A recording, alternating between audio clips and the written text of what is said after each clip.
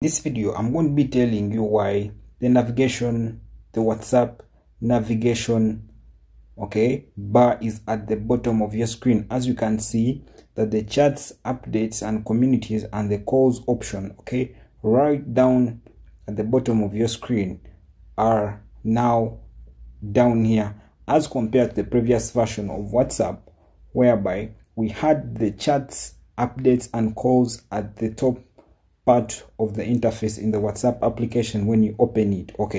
So first things first, when you go back, let me take you a little bit to a tweet on X.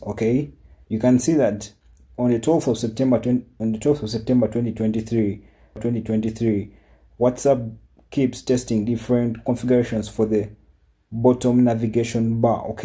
You can see a limited number of beta testers may experiment with a new configuration after installing the latest updates of WhatsApp beta and stuff like that. As you can see, this was 2023. So it was still in the testing version.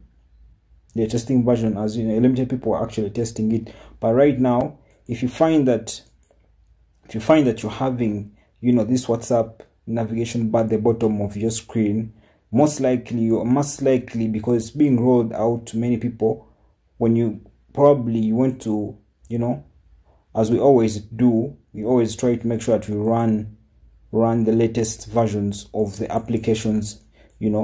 Probably you're running the most up-to-date version of WhatsApp. As you can see, you're running the most up-to-date version of WhatsApp. So if you update your WhatsApp latest version, you probably will have this WhatsApp navigation bar at the bottom of your screen when you update. If some users actually have not yet got it, but we'll probably be rolling out to more people with time.